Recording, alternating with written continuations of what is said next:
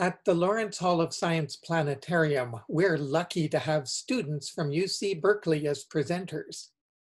Even though the planetarium is closed for now, they can't resist sharing with you the excitement of astrophysics. Welcome! I'm Ellen from the Lawrence Hall of Science Planetarium. I've had a lot of extra time on my hands lately, and I've been wondering about some big questions about the universe. Do you ever find yourself wondering, how old is the universe? Or like one of my favorite planetarium programs likes to ask, how big is the universe? Well, lucky for us curious minds, there is a special branch of astronomy all about answering these big questions. It's called cosmology. Scientists who focus on cosmology try to figure out how the universe started, how it's grown over time, and what it'll be like way in the future. This is what scientists today think the history of the universe up to now looks like. It kinda looks like a tipped over cup spilling out Milky Ways. We'll talk more about this funky timeline in future videos. Here are some pictures of some of the different ways scientists think the universe could end. Again, we'll talk more about what all these pictures mean later. But I will say now, don't worry about the universe ending anytime soon. The world might feel like it's ending sometimes, but it's definitely not. The study of cosmology has been a thing for a long time. Really, people all across time and all around the world have always asked the same questions as you and me. A long time ago, people thought that all there really was to the universe was the Earth and everything they could see in the sky. And people used to think that the Earth was flat. This sounds silly to us now, but if you go outside and look around, it's easier to imagine that you're at the flat bottom of a big snow globe rather than on a big ball. There are lots of clues, though, that the Earth is actually round. For example, the Earth casts a curved shadow on the moon during a lunar eclipse. People noticed clues like this and started to like thinking that the Earth was round instead of flat. For a while, the most popular model of the universe was called the Geocentric Model, which says that the Earth is round and also says that the Earth is at the center of the universe. I'm using the desktop planetarium program Stellarium, where I can make time go by faster than real life. I see that the sun moves across the sky, and so do the planets.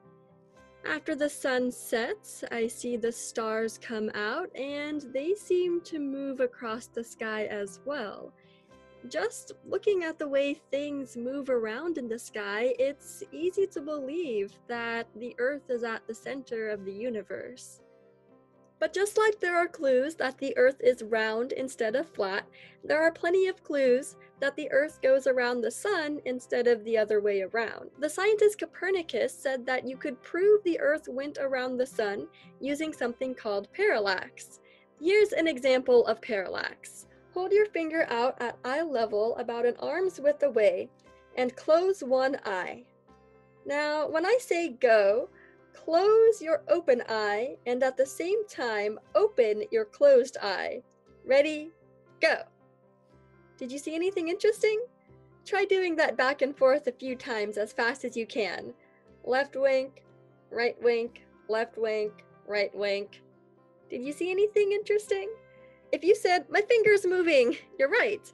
Well, your finger isn't really moving, but it looks like it is. Copernicus's idea was that you could look at a star, say this star, at a certain time of year, say the month of January, and that star would seem to be somewhere over here in this picture, closer to the bottom stars than the top stars. Then you would wait 6 months and the Earth would go around its orbit around the sun, and you could look at that star in July, only this time it would look closer to these top stars. Now, doing Copernicus's experiment, you would only actually see the star move a teensy tiny bit, And the telescopes during Copernicus's time weren't all that great, so the other scientists didn't actually see the parallax effect,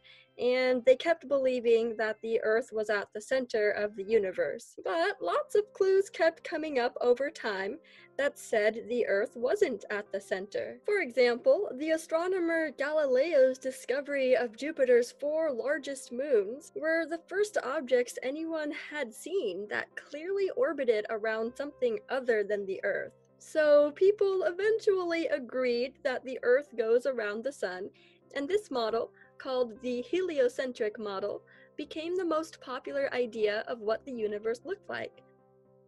Over time, people learned that the stars are much further away than they used to think. Even the ones we call nearby are super far.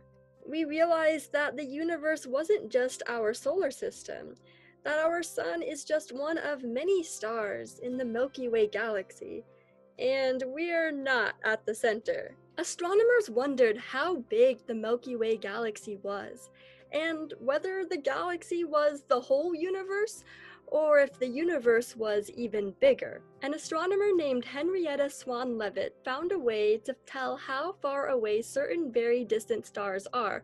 People learned from this how enormous the Milky Way is. But when they saw little fuzzy blobs of light in their telescopes, they did not know whether those were cloudy objects inside the Milky Way galaxy, or whether they were other galaxies much farther away. Then, only about a century ago, the astronomer Edwin Hubble made a discovery that made people's idea of the universe get a whole lot bigger. In one of those fuzzy blobs that people called the Andromeda Nebula, he was able to see individual stars in his telescope. Using Swan-Leavitt's method, he learned that the stars in the Andromeda Nebula are far outside the Milky Way. Now, people call it the Andromeda Galaxy, and it's one of the many galaxies that has been observed outside the Milky Way. Scientists have also discovered that other galaxies are moving away from the Milky Way because the universe is actually expanding.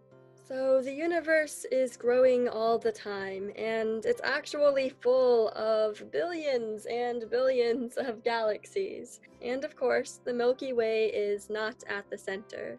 It might be kind of sad that we aren't at the center of everything, and it may seem scary that the universe is so big.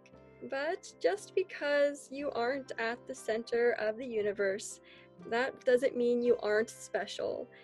And just because the universe is too big to imagine, you're not too small to matter. Even though you and I are small compared to how big the universe is, we still have big ideas and big questions. So keep wondering and keep asking those big questions.